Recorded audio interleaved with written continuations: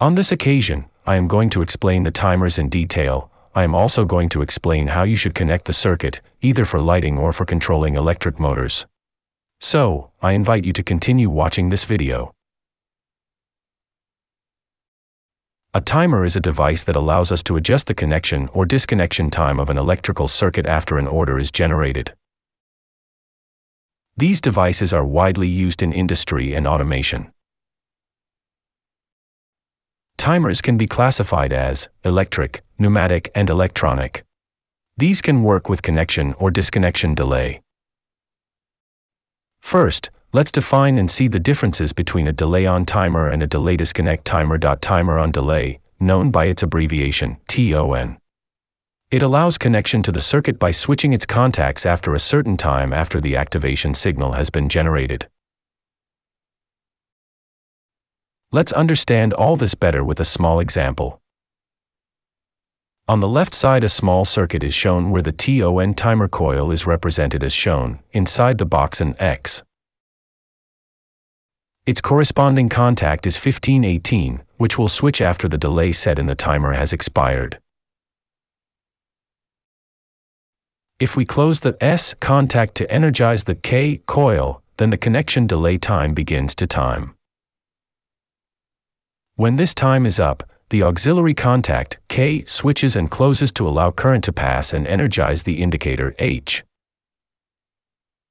If we open contact, S, to de-energize the coil, contact, K, of the timer immediately changes state and disconnects the circuit, since it only acts at the time of connection but not at disconnection. Timer off delay, known by its abbreviation, TOF. It allows the circuit to be disconnected by switching its contacts to their default state after a certain time after the deactivation signal is generated. Let's understand all this better with a small example. On the right side, a small circuit is shown where the TOF timer coil is represented as shown. Part of the symbol is painted black, which indicates that it is a timer with a disconnection delay. Its corresponding contact is 1518, which will return to its default state after the delay set in the timer has expired.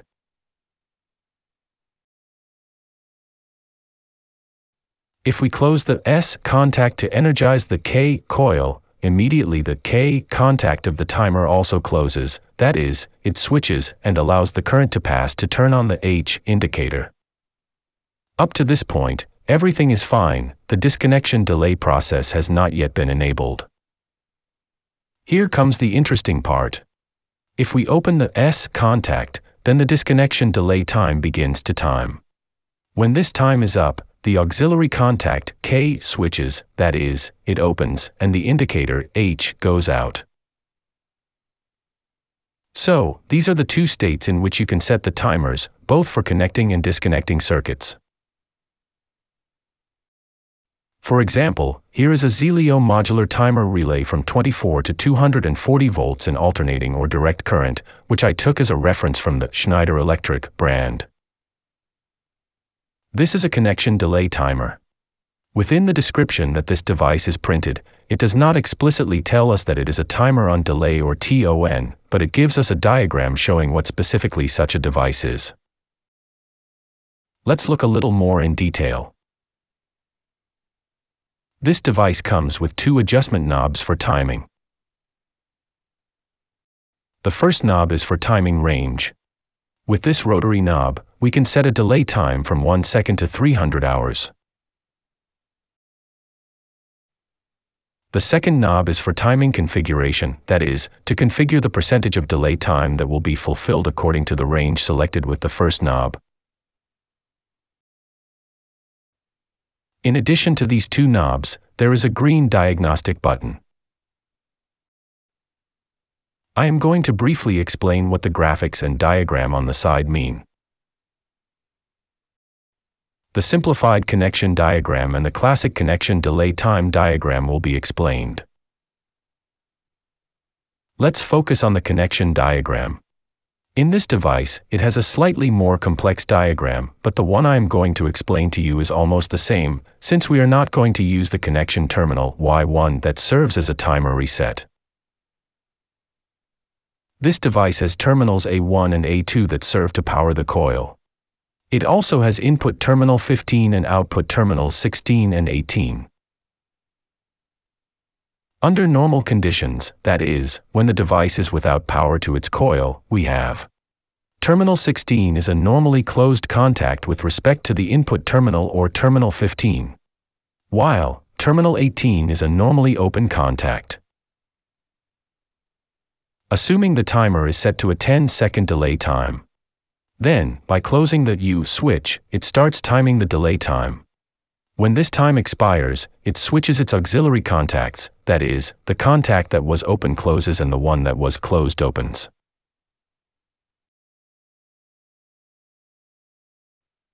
These will remain in that position as long as the coil remains energized.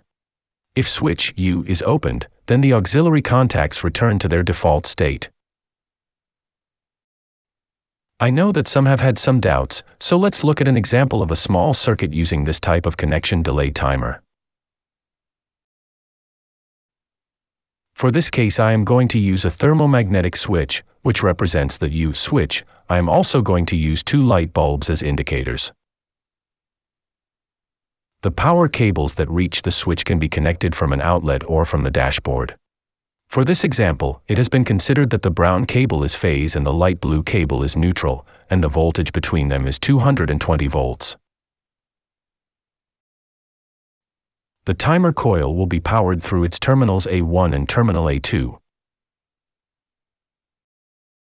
Terminal 15 will be connected with the same phase line that reaches terminal A1. From outputs 16 and 18, the cables are taken to the indicator bulbs. And from the remaining terminals of the bulbs, it is connected and taken to the other power point. So in this way, the entire connection would remain to check the operation of this timer. We are going to set a connection delay of 10 seconds. As soon as we close the U switch by raising the billet, the time counting begins. Be careful that the orange bulb lights up since it is connected to terminal 16, which is a normally closed contact. When the set delay time expires, auxiliary contacts 16 and 18 switch and change state. Contact 18 is closed and contact 16 is opened. If we lower the U switch lever to de-energize the timer coil, contacts 16 and 18 immediately return to their default state. This is how this device works.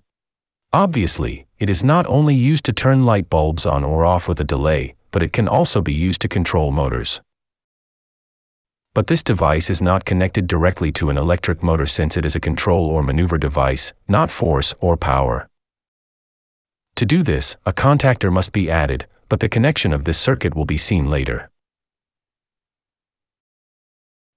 Now let's see how a delay timer should be connected to the disconnection to see how it works. For this case, the RE22R1 KMR series timed relay was taken as a reference, which is a disconnection delay timer, also from the Schneider Electric brand. The connection is similar to that seen for the TON timer, with the difference that the power supply for the coil is independent of the power supply for the bulbs. The operation is as follows. If we close the switch that powers the bulbs, immediately the orange bulb that is connected to terminal 16 lights up, and this happens because that terminal corresponds to a normally closed contact. Now, if we close the switch U to energize the timer coil, its contacts immediately switch, thus allowing the green bulb that is connected to terminal 18 to light. If we open the U contact to de-energize the coil, then the disconnection delay time begins to time. When this time is up, contacts 16 and 18 switch to their default state.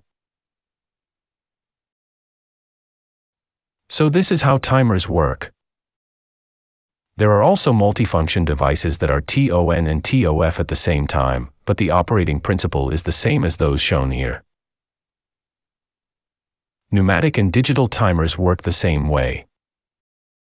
Up here and at the end I am going to leave the videos where the connection of a circuit using the type of timer is explained. Also, at the end of this video you will find the link so you can see how to control electric motors with these timers. Go and take a look.